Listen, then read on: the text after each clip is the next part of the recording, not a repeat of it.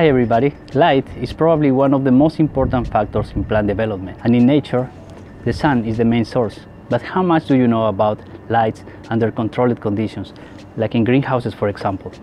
Greenhouse horticultural sector in the Netherlands is world leading, super innovative, and in search of new knowledge. And today I'm going to visit an expert on this field, Professor Leo Marcelis. He's the head of the chair group of Horticulture and Plant Physiology at Wageningen University. And you know what? He's really famous. He's like a rock star. He's on TV, on the radio, social media, on the newspapers, but maybe not yet in a blog. So let's have a look.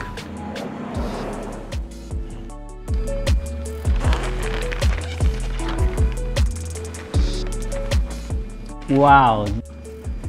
Hey, how are you? Yeah, I'm fine. This looks really great. I have a couple of ideas. For the bananas? Yes, for the bananas, of course.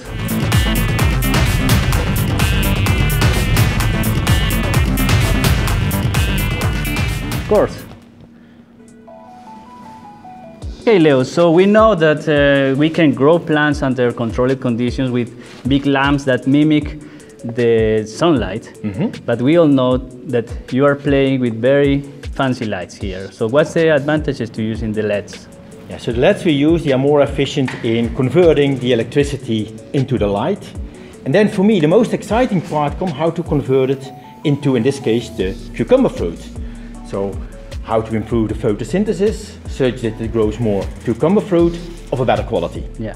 So you can actually manipulate plant behavior with these LEDs? Sure, we do. And how do you do that? So making use of the color of the lamps, the right color, the right intensity, what moment of the day, but also where are the lamps positioned. Now they are here on top, but you could also bring them in here between. And what is then the optimal ratio? It can potentially work for every crop? Yes, I would say technically we can do it for every crop. Yeah. But it's not exactly the same, yeah, but we can make use of it.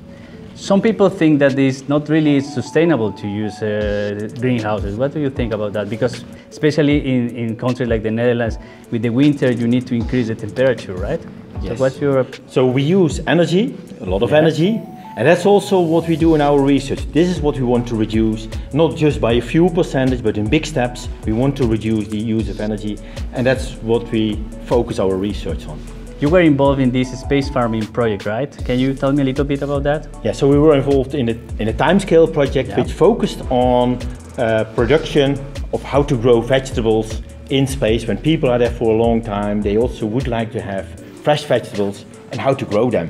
So essentially it's real and we can really produce vegetables in the space, all right? Yes, it is possible, but you can't, for instance, on Mars just grow them in the open. That's impossible. Okay, so what do you need? So then you need a controlled environment. Maybe underground or in a big building, so it's really like a vertical farm. Exactly, because you need to protect the plants. Yes, we need to shield them from the radiation and from all the bad climate that you're there. Extremely cold, extremely hot. Have you considered to make a movie? Because you have been radio, television, now in a blog. So what about a movie? I have an idea. What about a horticultural professor astronaut that goes to maybe Mars? And then something goes wrong and then maybe he's hungry and he wants to grow... Potatoes. Yes, potatoes. There is maybe something already like that. Really? Oh, okay. So what are your plans? Well, I think I will stay here in Wageningen. There's still so much to do, so much interesting things to find out about the plants, about the lights. Yeah, indeed. Okay, thanks for your time, and to all of you, see you soon. Bye-bye. Bye-bye.